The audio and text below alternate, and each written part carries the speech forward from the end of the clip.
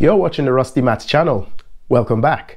In this video, I am going to be the owner of a pizza company. Believe it or not, I make pizza and then I have these guys that I hire to then deliver the pizza for all my online and telephone orders. Now, what I've been doing though is tracking to see how long these guys are taking to deliver the pizza to my customers. Here's what I found out. Rather than give you all the raw data and you're looking at a whole bunch of numbers, I've decided to put it neatly into a table. But just so you know how I got these numbers, it was a situation where like 40 deliveries happened between 0 and 5 minutes. That was really cool. And then I had another 64 deliveries that happened between 5 and 10 minutes, and another 89 deliveries that happen between 10 and 15 minutes. You get the idea. So I've put this in a nice, lovely looking table here. And then now we're going to calculate some averages because we can then use that to do some promotions. So let's jump straight into it. Now this is called grouped data, and that's because you've taken all the raw data, you put them into groups, and then you say how many of them you saw there. I have got other videos on finding averages from frequency tables, which is just a tinge bit different. You can see that in the description down below or in the pop-out banner coming up at the top of the screen. But anyway, let's deal with this group data situation. So the first bit of average I want to find out is the mean. Now, how do you calculate the mean when the data looks like this? Now, this mean is going to be called an estimate. So we're going to estimate the mean. And the formula is still the same from when we calculated the mean from our frequency table. The formula is still going to be the sum of fx divided by the sum of f. But where do I find all of that data? Well, you can see here the number of times that pizza was delivered for these given times given here. So you can see 40 times I had a delivery of 0 to 5 minutes, 64 times and so on. So we've gone through all of that already. Now what I need now is the sum of all this data, the sum of f. So in other words, add up all of these numbers, and this squiggly e means sum. So every time you see it in statistics, you know it means sum, it means to add up. Well, when you add that up, that becomes 327. Now the next thing is, why do we call it an estimate? Well, the reason why we call it an estimate is because we don't know how the data has been spread out here. So for example, from 0 to 5 minutes, I could have like, I don't know, 30 times somebody took 2 minutes to get there, and then probably another 2 times they took 4 minutes, and probably another 1 time they took a minute, and so on, but it adds up to 40. So because we don't know how the data's been spread out, this is only going to always be an estimate. So in order to find our x now, x needs to be the midpoint of our intervals. These are our intervals here. So we need the middle of all of those intervals. The middle of 0 and 5 is 2.5. The middle of 5 and 10 is 7.5. The middle of 10 and 15 is going to be 12.5. We got 17.5 here, 22.5 there, and 27.5 here. Now let's just say you couldn't work it out so easily because you couldn't tell.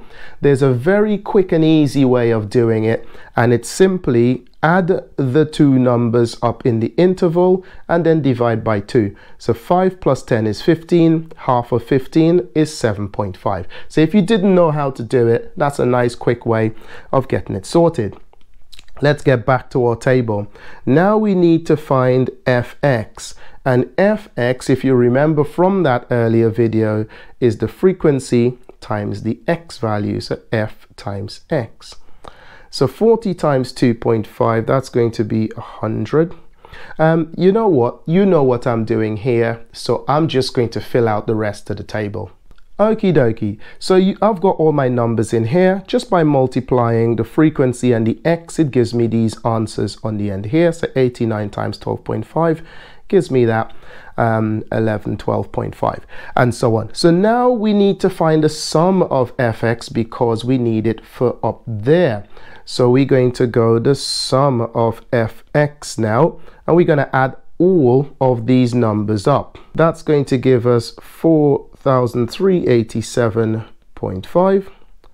And now we've got that, we can say therefore the mean, or the estimated mean, is going to be equal to 4,387.5 divided by 327, which tells us that our answer is about 13.4 minutes. How is this information important to me? Well, it's telling me that based on my data that I've collected from all of those deliveries, that the average time that it's taking for me to get those deliveries into the hands of my customers is about 13.4 minutes. You might be thinking at this point, I could be tempted to do a promotion to increase sales, and the promotion I can do would be telling my customers that if the delivery isn't at your house in 15 minutes, then you can have it for free when it does arrive. Well, let's think about that. Let me do some more maths and then I'll decide if that's something I want to do. I'm coming back to that. Now, the other way that we need to work out an average could be to find a median, because the median would be a great way, right, to tell me exactly like, what my average is, rather than just use the mean all the time, because we learned from previous videos that extreme values affect the mean. Let's go find the median, but we're not going to find the median itself. We're going to find where the median lies, or in other words, the median class. Well, the median means middle, and you can see that the total number of data points I've got is 327. So the median is going to be halfway of 327. So divide that by 2. I'll round that to the nearest whole number.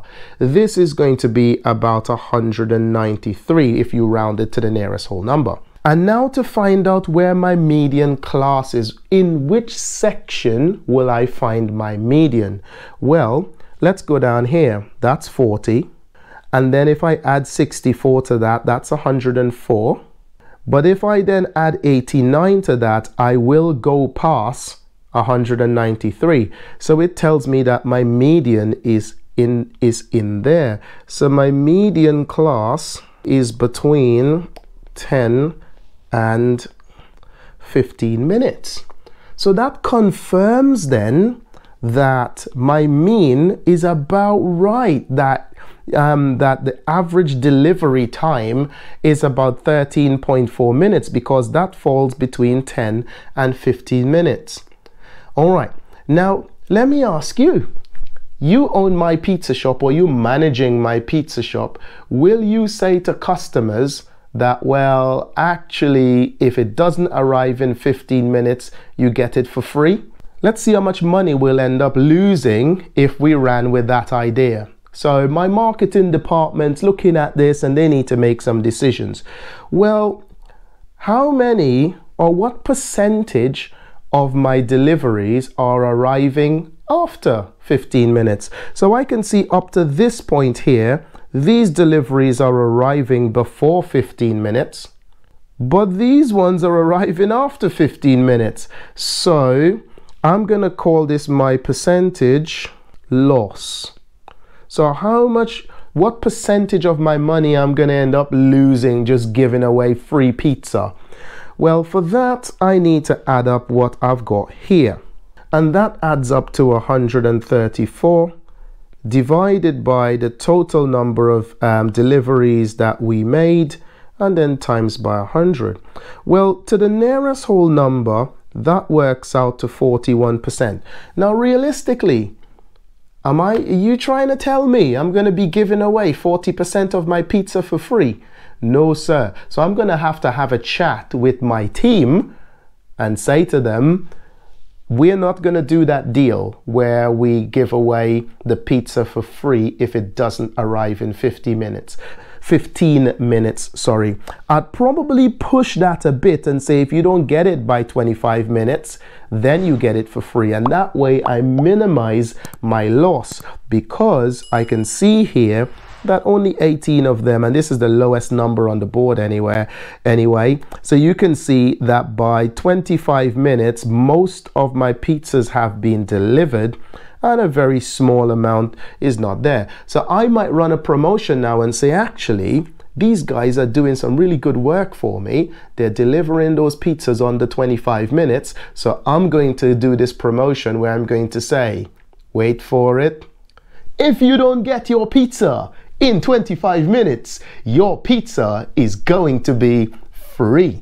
Imagine how that's going to drum up sales. But then obviously I'm going to have to start thinking about, if I have more demand for pizzas, then the drivers are going to be run off their feet. I might need to hire some more people. Anyway, we will, when we get to that bridge, we are going to cross it. Anyway, guys, that brings us to the end of this video. I hope you enjoyed it. Smash that like button if you did. Don't forget to subscribe below if you have not done so as yet. And I will see you on the next video. Peace.